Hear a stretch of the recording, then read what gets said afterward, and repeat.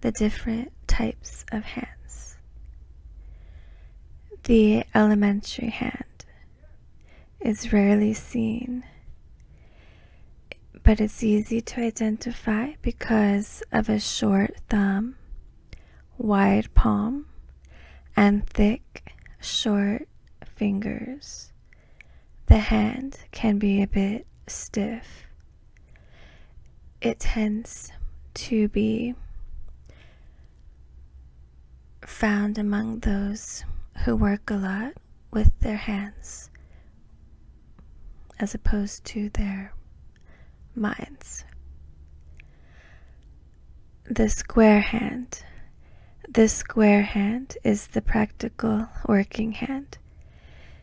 It is really rectangular overall, but the palm is square and the fingers have a squared off appearance at the fingertips.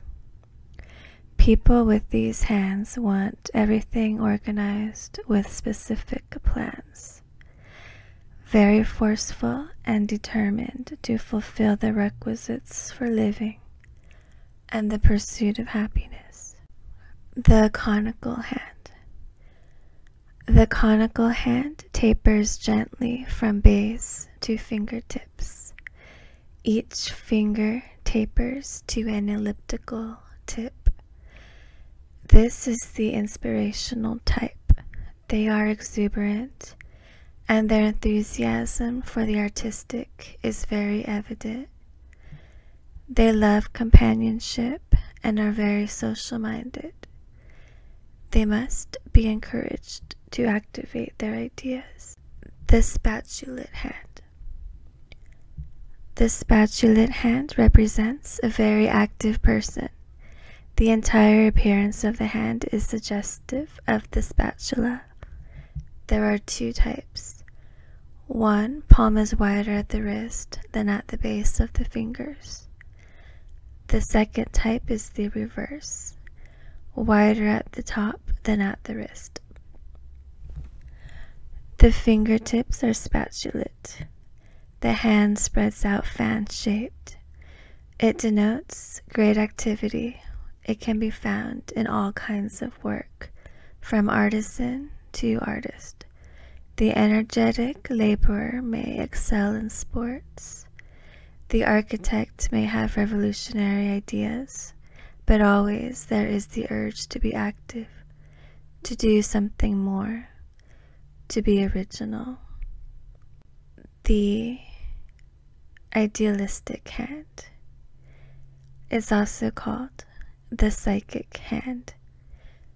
In its purest form, the fingers are pointed. The hand is long, narrow, and thin. This is the intuitive mind, the idealist.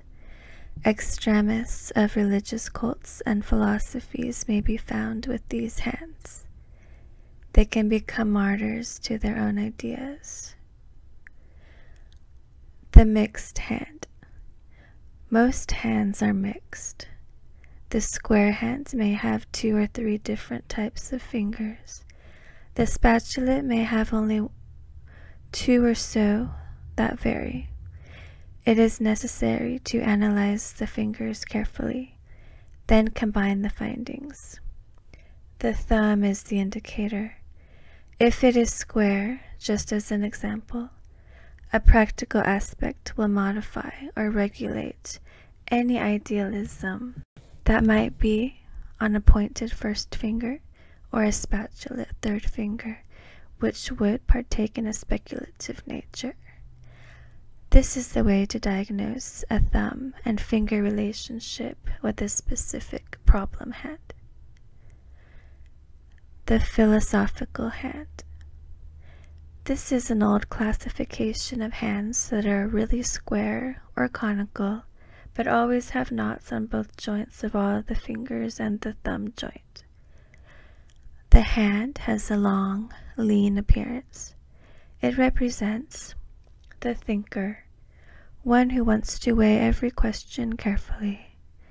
Many teachers have this type of hand. The fingertips can vary, square or conic. Either way, these are the men and women who seek knowledge.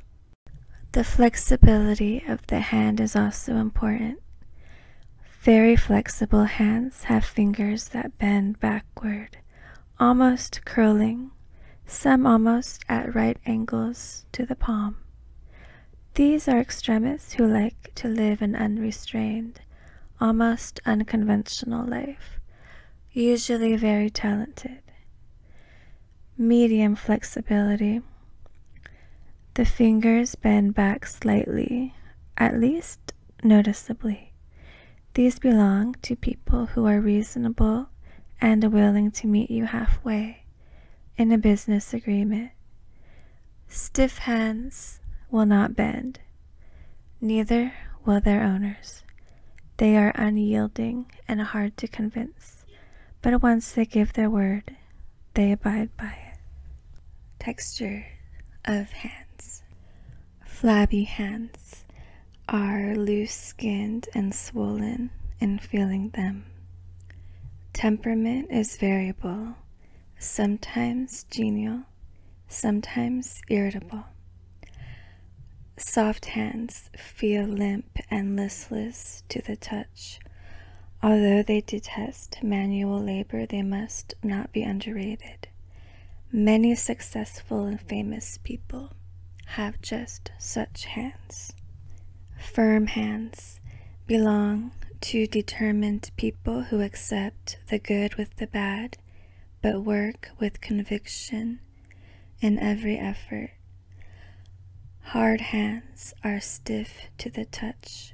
Their owners are resolute and hard to convince, unusually obdurate, but with good lines and well-shaped thumbs. They listen to reason.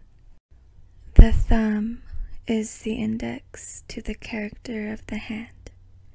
Placed low with a wide thumb angle, careless and irresponsible. High on the hand and difficult to move. Cautiousness varying to stubbornness. Medium set, adaptability. The average thumb should extend to the middle of the bottom phalange of the first finger. Any thumb lower than this is considered short. A thumb longer than this is considered longer and therefore more forceful. If a hand has weak lines, a long thumb would strengthen the intellectual needs. The thumb has 3 parts: first, second, and third phalanges. The third is the mount of Venus and part of the palm proper. It represents love, affection, and sympathy as described under the mounts. The first phalange represents willpower. The second, reasoning ability. If the first phalange is longer, willpower is stronger. If the thumb is square, there is practical application. If conical, the artistic viewpoint. If pointed, idealistic. A second phalange, which is too short, denotes a tactless person and a lack of reasoning. The thumb is normally broader than it is thick. If it is as thick as it is broad, an unbalanced, violent nature. Slender thumbs, patience. A wasted second phalange, great understanding and sympathy for both people and creatures. A knotty joint on the thumb, the analytical mind. A smooth joint, impulsiveness. Flexibility of the thumb denotes the intensity of logic and willpower indicated in the palm. A stiff thumb adds determination, stubbornness. Extremely supple is talented and extremists. Moderate pliability is reasonable and good understanding.